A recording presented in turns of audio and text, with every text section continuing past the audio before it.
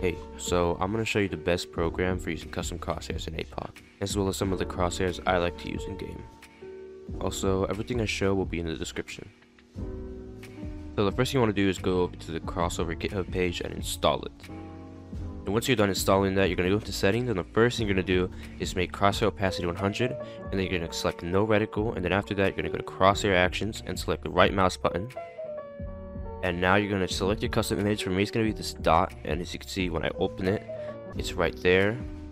But the thing is, it's a bit too big, so we're going to adjust the size a bit. For me, I like it around 9, but you can adjust it to however you want. So when using crossover, there are two keybinds you want to know.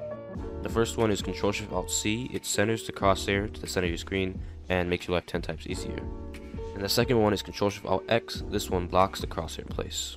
So one final thing you want to do is go into your APOC settings and make sure crosshair behavior is on hidden. What this does is hides the default crosshair and makes room for your custom crosshair. And with that, your crossover should be set up and you should be able to use custom crosshairs in APOC. Now if you can't find a crosshair that you like, here are a few of my personal favorites.